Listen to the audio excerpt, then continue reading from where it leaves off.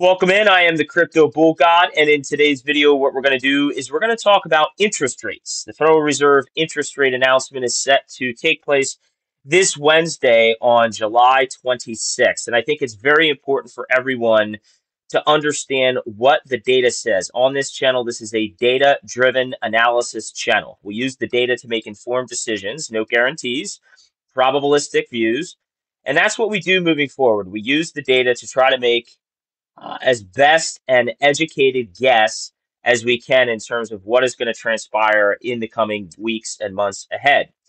Now, what I'm going to be sharing with you is actually a condensed version of a portion of a live stream from back in June after the Federal Reserve had announced at that point, when Chairman Powell came out, they announced they were pausing interest rates. And historically, what the data tells us once the Federal Reserve comes out and pauses interest rates. You will note that during this clip, I reiterate that you have a choice. You can either choose to listen to the words of politicians and those in charge, or you can allow the data to speak for itself. Now, while this clip is roughly 1 month old, it is extremely relevant to today. Many of you may have missed this live stream. It was sort of baked into one of my daily live streams that I do every single weekday, all in the charts. You can catch that by clicking the bell icon to receive all notifications. It's a TA-driven live stream that I do on crypto. And I felt that many of the viewers who missed that segment, or as a refresher, I think it would be very good to stay keenly aware of what it means and what we can anticipate most likely on Wednesday. If you appreciate the content, make sure to hit the thumbs up button, drop me a comment, subscribe to the channel, and click the bell icon for notifications. You can find me on Twitter, you can find me on YouTube, even Instagram for a little gym motivation, as well as TradingView. One word, whoop, Crypto Bull God. Just a quick disclosure that none of what I'm sharing is financial advice. I'm simply looking to educate and to help others through sound technical analysis. We're all big boys and big girls, so we can make our own personal financial decisions. With that being said, let's get into a very important video. Here is the legend key. You know when you put a chart together, you create a legend key? Orange is a federal, okay, and we're looking at federal funds right here. We looked at this before, right? An orange horizontal line means that the Federal Reserve has paused interest rates, okay, which is the point we're at now. Red means that the Federal Reserve has signaled that they're going to decrease interest rates. The green horizontal line indicates that the Federal Reserve has ceased decreasing rates, and they've ceased decreasing rates, and purple is signaling that the Federal Reserve is beginning to increase rates. Now, the purple is not shown for a reason. When I had the purple on here, I felt like this chart was getting too busy. I think the most important thing for the purposes of our conversation, and I think you would agree with me on this, is to understand where are we at today and what is most likely moving forward. And what we're going to do for that information is we're going to look at the prior 3 times in history. And is it prior 3 times? Yes. We're going to take a look at the prior 3 times in history we were at a similar point in time as of today. And that is the orange horizontal line. The orange horizontal line is at a point, let me explain this very clearly, after the Federal Reserve was done increasing rates. So we've gone through a period where they've increased rates and now they've paused. Okay, now they've paused.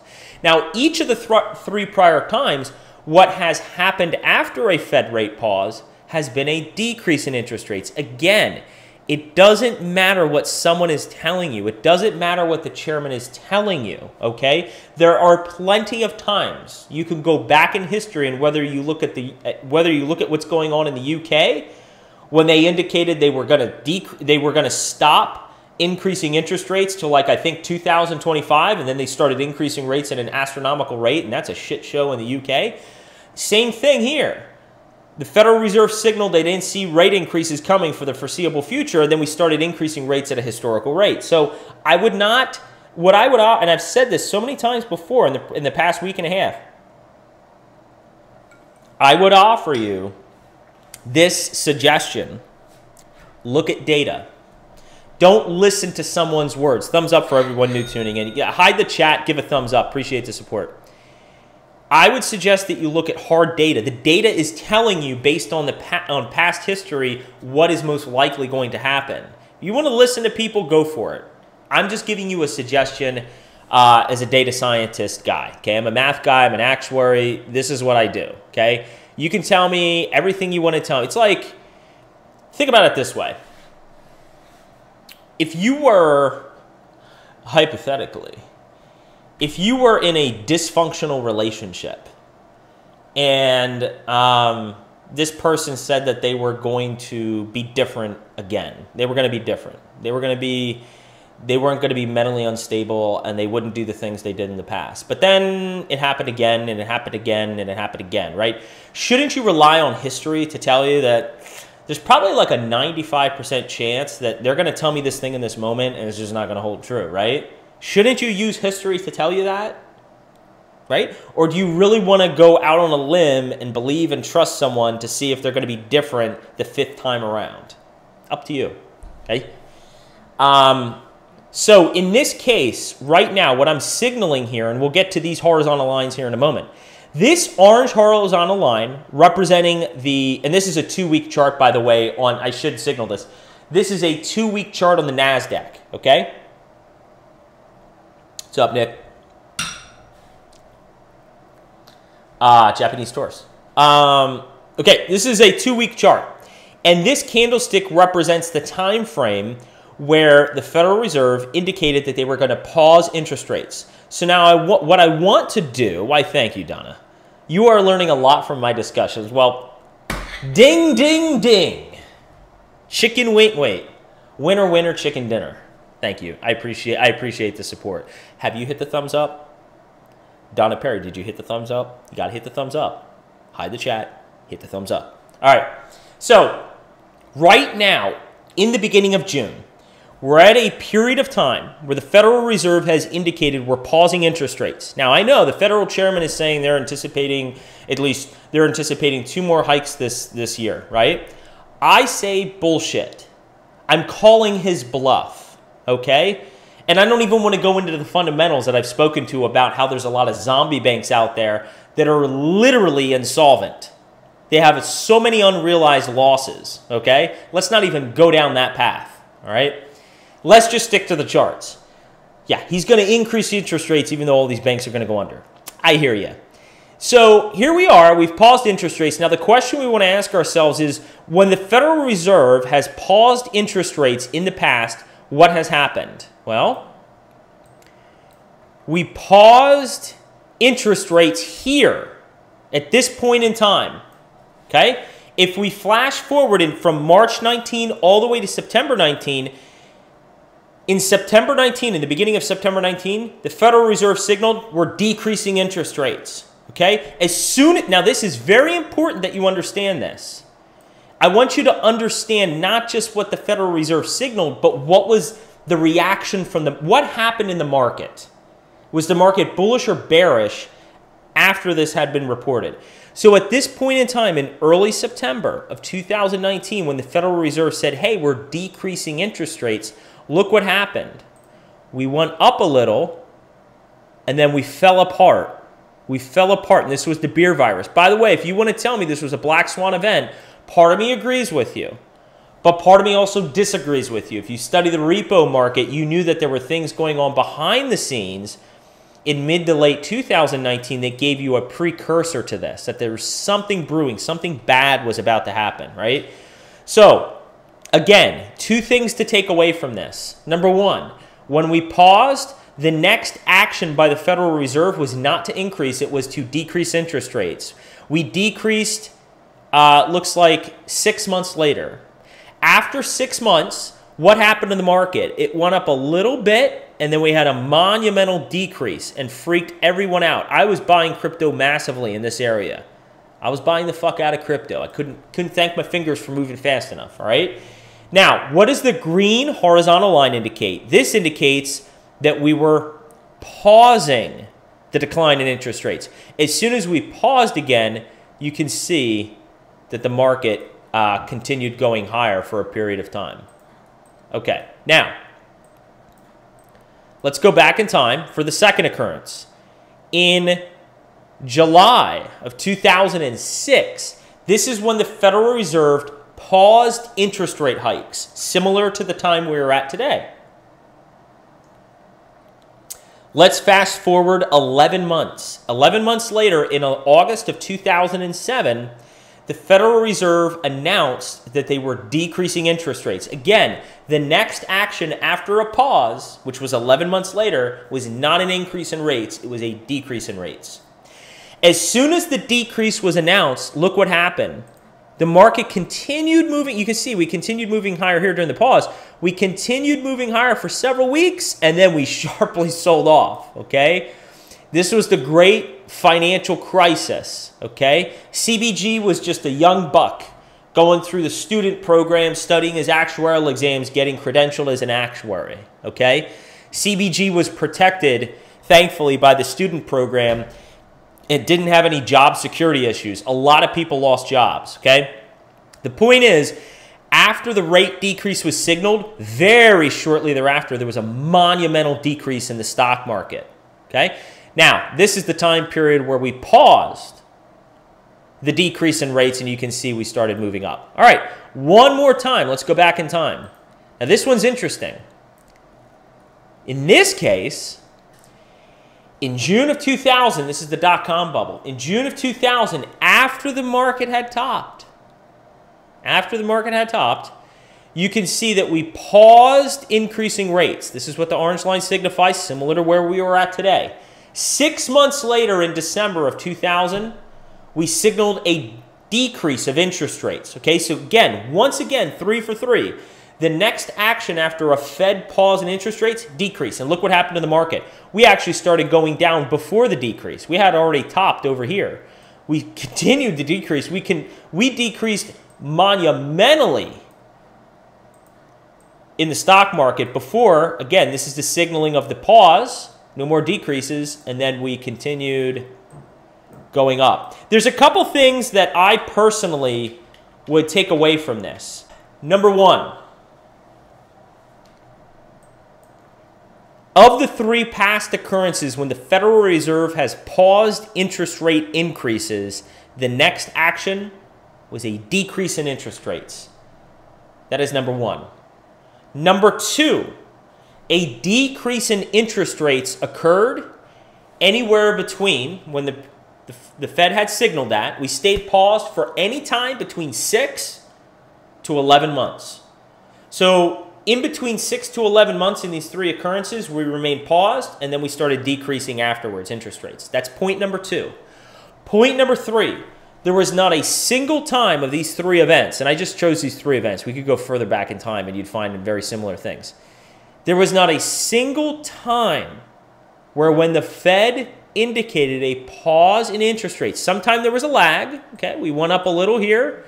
Sometimes we had already topped, okay? Little lag here. We continue to go up a little here. But every single time, it was a warning shot. When the Federal Reserve indicates that they're decreasing interest rates, equity markets eventually, even if there's a lag in time by several weeks, a couple months, there is a significant drop in equity markets, and crypto is not going to be immune to that, guys. How many times have I signaled to you?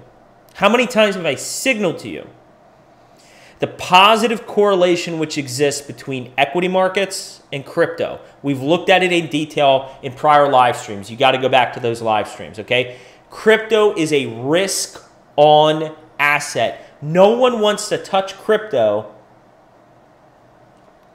if it's not a risk-on environment. Well, how do we know if it's a risk-on environment? It's a risk-on environment. Investors are willing to take more risk and throw their money in the stock market, retail investors included, okay? When the stock market's doing well, no one wants to miss out on the stock market. Shit, the stock market's going up. I'm smart. I'm just going to throw all my money in these stocks and crypto. I know what I'm doing.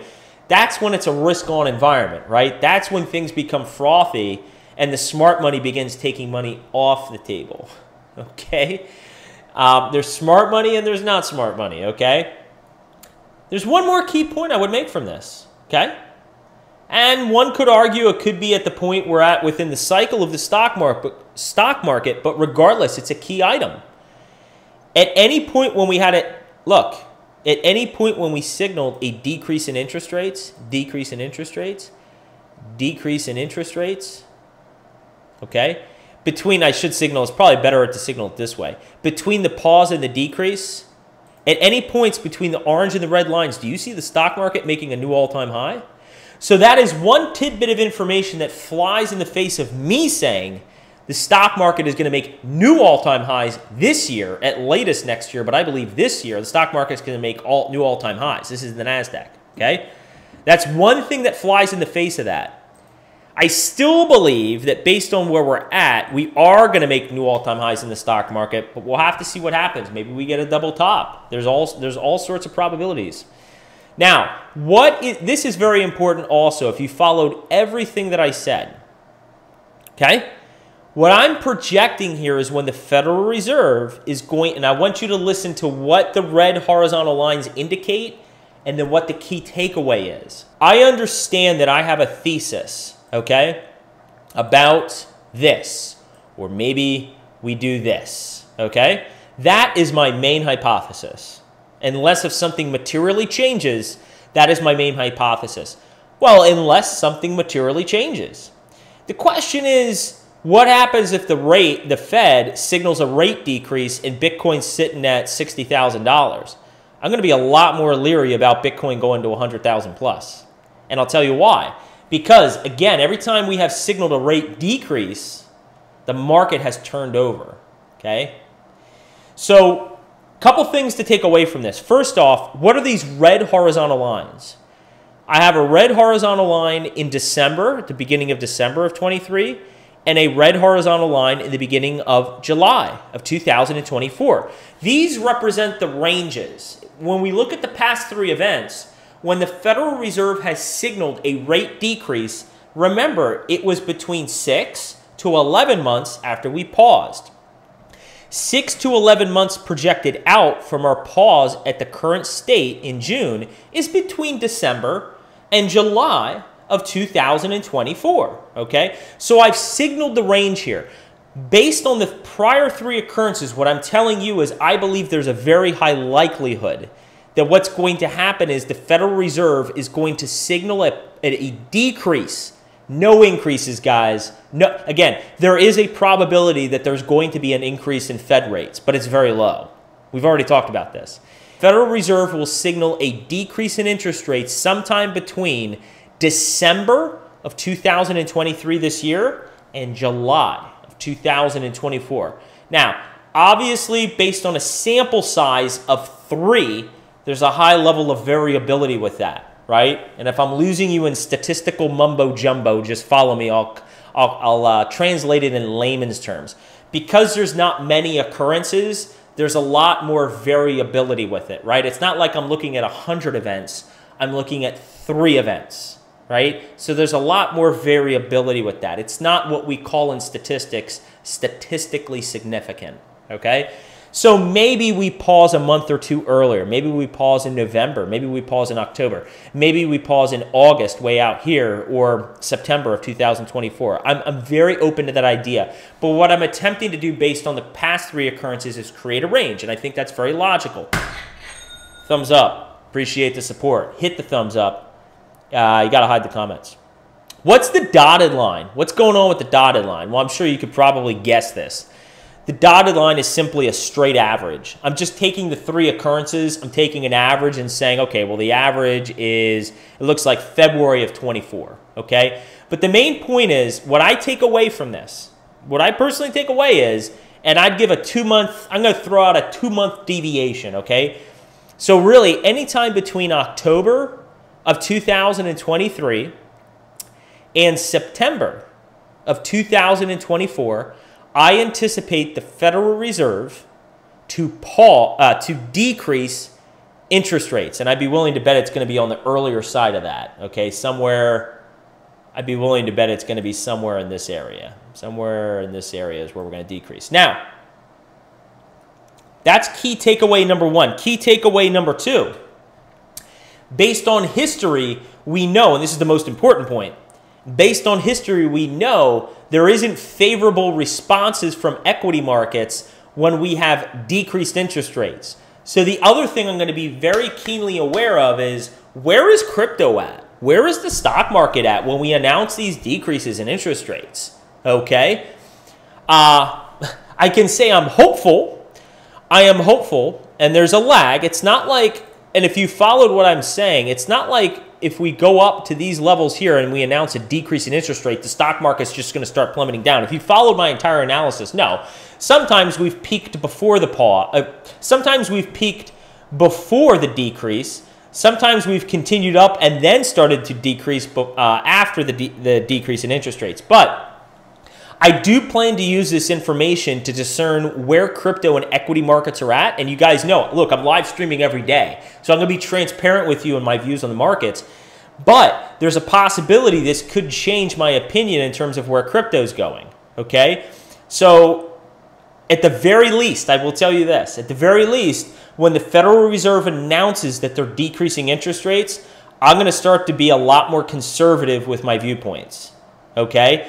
I don't know if that means taking 30% off the table based on where we're at, starting to take 20 or 30% of my crypto off the table into cash. I don't know what that means today, but I'm at least saying to you, the data suggests to me that when we pause, look, again, just to reiterate, not when we pause, excuse me, after we start to decrease after a pause, yes, we can go up, sharp decline. Here, yes, we can go up for a little bit, sharp decline for a couple of years. Here, we've already topped. We already started declining, and we'll just continue declining. So I see this data and I say, look, when the Federal Reserve starts announcing their decreasing rates, I'm going to be a lot more conservative with how I'm looking at things. And you guys, in my opinion, not financial advice, it would well suit you to be as well. You have to be open to the idea, and maybe things will line up. I'm still, the way I look at things, based on this Elliott wave structure, based on everything I've signaled to you, all these charts we've looked at, I still think that things are going to line up in a way, whether we top this year, whether we top next year. The way I'm looking at these charts, I still think things are going to line up such that we're topping some point near the rate decrease announcement, and then we start getting the lower lows and lower highs. Maybe we get a little bit of a pop going into the halving, but eventually, I mean, it's a sell the news event. I think no matter how, also I've reiterated this, I think no matter how everything lays out, the halving, however you want to pronounce it, in my opinion, that is going to be a sell the news event. Guys, thumbs up. So what you gonna do, fiat dollar, or crypto bull god, and his crypto maniacs, and the entire cryptocurrency market run wild? Oh,